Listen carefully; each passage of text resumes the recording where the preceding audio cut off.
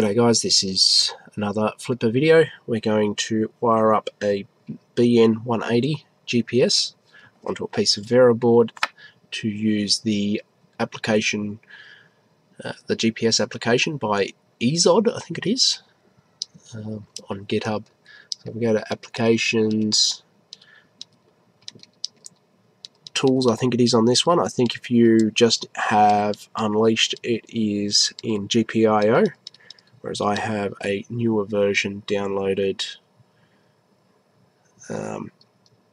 off ezod's repository, and it's in Tools on mine, GPS, and you can see there's no data here, but this is its interface. So we're going to build ourselves a nice little module, plugs in on top. I will build it so it sits like this.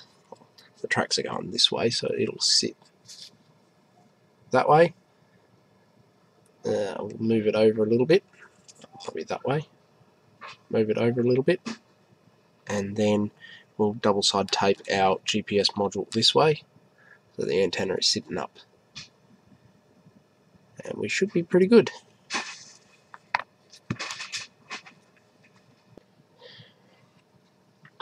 We're going to start off with our header pins, and we're going to measure up to from 3.3 volts to RX, because our unit here only requires 4 pins. It only has 4 pins on the plug, and if we have a look here, this is our harness. We need 3.3 volts, a ground, and then a data transmit and receive. So here, I want to limit that to only those pins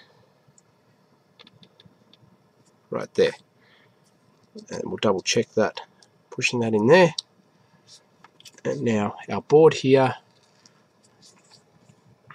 a piece of Vera board or proto board, we want to line it up and then mark where I want to cut it, which will be there. It's easiest if you cut along where the holes are on these boards, and you can use a knife. Well, it's not the best of knife, it's a bit rusty and seized, but you can use a knife to cut the board, and you just score it multiple times along here, and just keep scoring until you're decent enough so don't damage my table. I'll get this book down.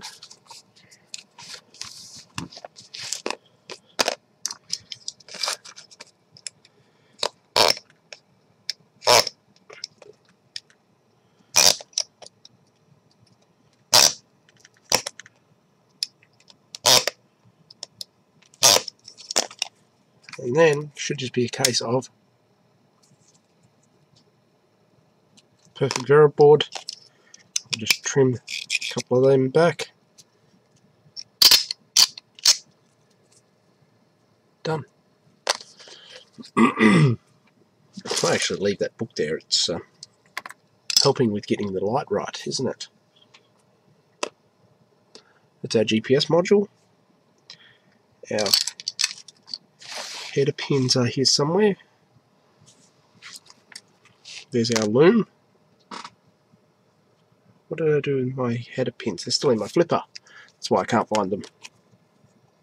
And this here, we want to mount like that. So if we mark here where we want to mount, I can pull this out and safely solder it without the need for the flipper to be connected to it. We do not want to be soldering with the flipper being connected to the headers. Okay.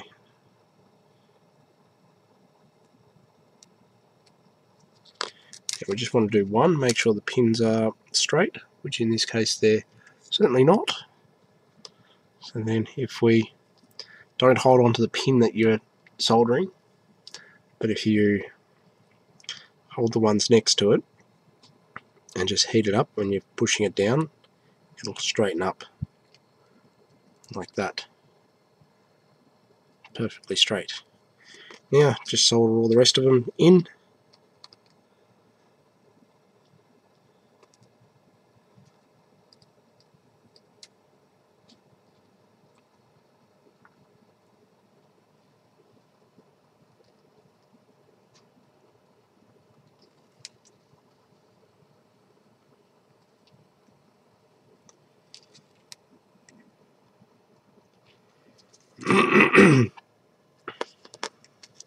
Try to do a better job soldering than this.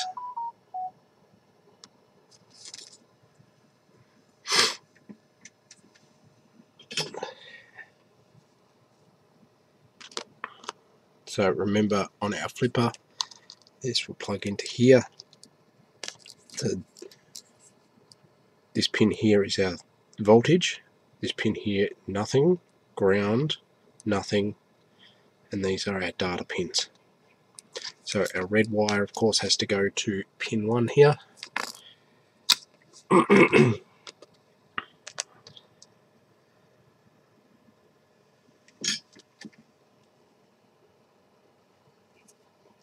Let's trim that wire a bit long.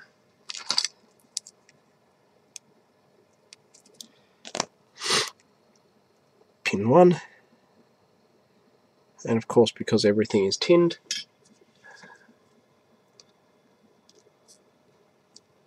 it's just a case of heating it up with the soldering iron, and it's attached. Ground,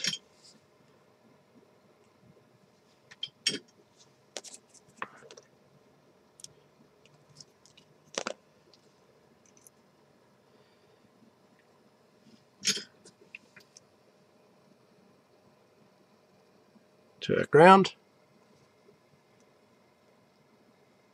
and our RX data from the GPS unit needs to go to here, to our TX data, and our TX data needs to go to our RX data.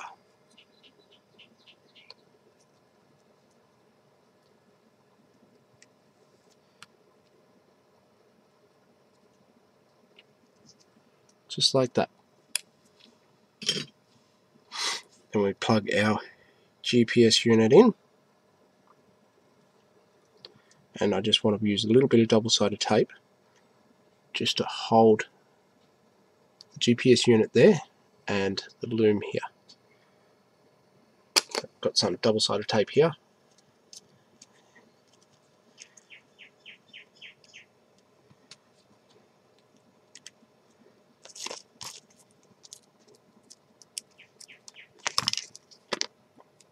So some on the back of the GPS.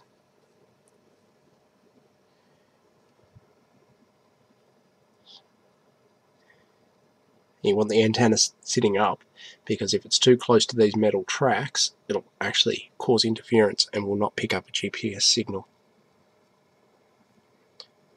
And one more little bit of double-sided tape just for the wiring. So keep this wiring in place.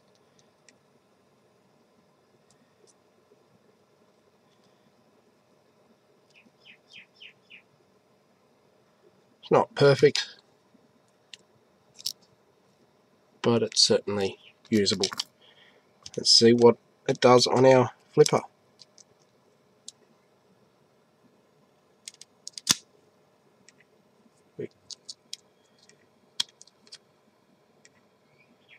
Okay. Let's see what happens. Tools, GPS. It's not saying zeros anymore, and it's saying that there's some data. I last had a fix at some stage. I'm not seeing any lights on here, which is a bit concerning. These GPS units have some lights which light up when there's power. This blue one should be flashing, and PPS should be flashing red when it's got GPS lock. So I don't know, might just have to leave it running for a little bit and come back to it, see if it's got a lock. Okay, so I'm back at it now, and it appears that my GPS unit that I had in it was faulty, and eventually all data stopped working, and so I've swapped out the GPS unit for a different one, and now we can see our pretty blue light flashing, as well as I can see regular data in my GPS app. So I'll load this up here. Where is it? GPS. Now this one I don't think it's had a fix before yet, so we're not going to see a last fix, but eventually you will get a lock. We'll leave it and see what happens.